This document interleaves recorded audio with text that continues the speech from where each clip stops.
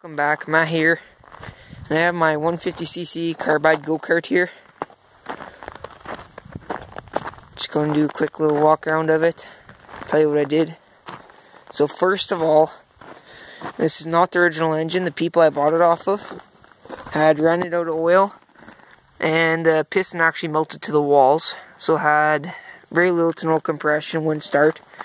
So I spent $1,000 on a new engine. It's a Hammerhead performance engine. So it goes pretty fast. I've hit 72 kilometers per hour on it. I need new tires because the people who bought it off of bagged it. They didn't take care of it.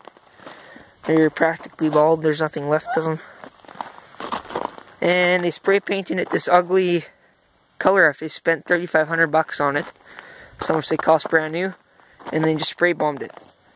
So I'm spray painting it. Well, I sanded it. Spray painted it black. Still got to do the top part there in the back. I added these LED lights. They cost $15 for the two of them.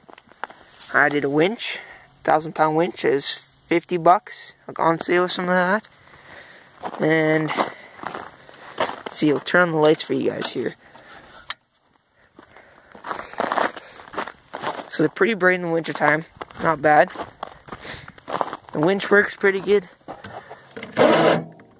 It's not bad. So yeah, that's basically all I have to say of it. It's pretty fun. I'll make a video of it in the summertime here. Bought a new battery for it, new carb, new everything with the engine pretty much except the exhaust and the gas tank. Otherwise everything's new in the back end. So that's basically it. Has forward, neutral, and reverse, and the steering pivots up and down. So say if you're taller and you have to stick your knees up, you can just lift that up. It has, I'm not sure what kind of steering you call this, but proportional or something like that. It's geared down, so it steers really easy. Really good suspension on it. It starts up fairly easy. Let's see if it'll start here. Doesn't like starting when it's warm. There we go. Starts really easy when it's cold. Sounds pretty good though for 150.